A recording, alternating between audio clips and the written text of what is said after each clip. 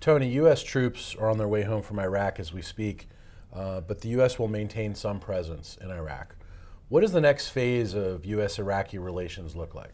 Well, it's a good question, because when Prime Minister Maliki came here to talk to President Obama, it was after several years of negotiation. We have committee meetings, and we've made some progress, but we still have not defined the relationship that will exist under the Strategic Framework Agreement. What we do know is this: there'll be an Office of Security Cooperation with several hundred U.S. forces. There'll be U.S. military contractors, because Iraq is ordering up to $11 billion worth of U.S. arms, M1 tanks, F-16s, and other systems. There'll be a police development program to replace the military program. This will be run by a very limited number of State Department officials, and again by contractors. There'll be 4 areas that the U.S. will occupy diplomatically in Iraq: the embassy and 3 consulates. The key ones will be down in Basra and then up in the Kurdish zone in Erbil, with a real effort to stop tensions between the Kurds and Arabs from exploding into conflict. There'll be a total of some 10 areas where the U.S. has military presence, but all of them will be Iraqi bases, not sovereign U.S. bases. And the protection of the U.S. advisors there will be up to the Iraqis, not the U.S. What no one has defined is whether any kind of other troop presence will come back. What arrangements the United States would make to come to Iraq's help if it came under pressure from Iran. Because while Iraq was the dominant military power in the Gulf, in 2003 when we invaded, we destroyed virtually all their conventional forces. Iraq has no capability today to deal with Iran. There are other key aspects of this. Intelligence support. Iraq has good human intelligence, but it doesn't have any of the technical assets, things like these unmanned aerial vehicles that we have, to provide intelligence on its internal security or what's happening on its borders. Beyond that, there's an aid problem. How will we provide aid in the future for the civil side? We have an important presence in many Iraqi ministries as an advisor. There are areas in the economy, in broadening the economy and liberalizing it, where we have small advisory teams, but we haven't defined the plan or the lasting relationship yet. Sort of brings me to my next question. Is Iraq better off today than it was before the U.S. intervention? No one can defend Saddam Hussein, but I think we need to recognize some grim realities. There's no accurate count on how many Iraqis died, but it has to be over 100,000. Several 100,000 Iraqis were wounded.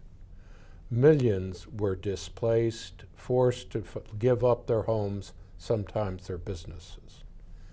We're talking about a country which is still deeply divided between Sunni and Shiite and Arab and Kurd.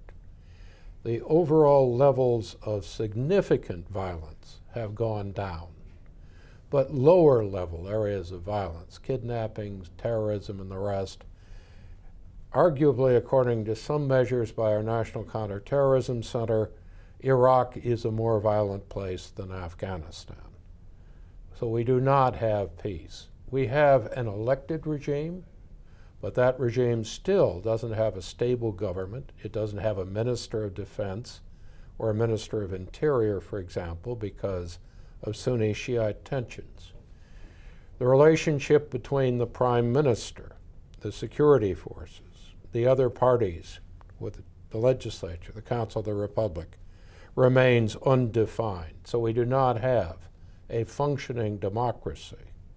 What we have is an elected government which may become a functioning democracy. And when you look at the economy, we used up over $100 billion worth of Iraqi money, as well as $68 billion in U.S. aid money. It's very hard to know exactly what we accomplished with that. We certainly did not develop the economy. And when you look at where Iraq is today, its per capita income is 161st in the world. Now, to put that in perspective, that's about the level of Gaza. But if you look at the rest of the Gulf, Qatar has the highest per capita income in the world.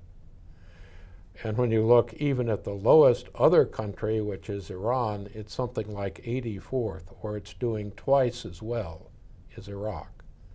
So it's pretty hard to say that the result of our invasion helped the Iraqis, even if it did get rid of Saddam Hussein. There's many lessons that you've pointed out and written about that we should take from the Iraq War. What is really the biggest takeaway that you could say right now as we disengage our troops? I think that there are really three interrelated lessons. First, don't try to transform a country you're trying to help. Help it fix itself, its own way, rather than trying to impose our values too soon from the outside.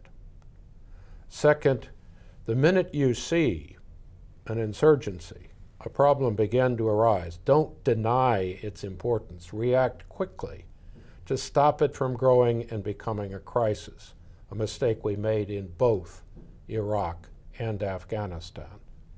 And finally, 10 years on in Afghanistan, nearly 8 years on in Iraq, we have failed to integrate our civil and military efforts.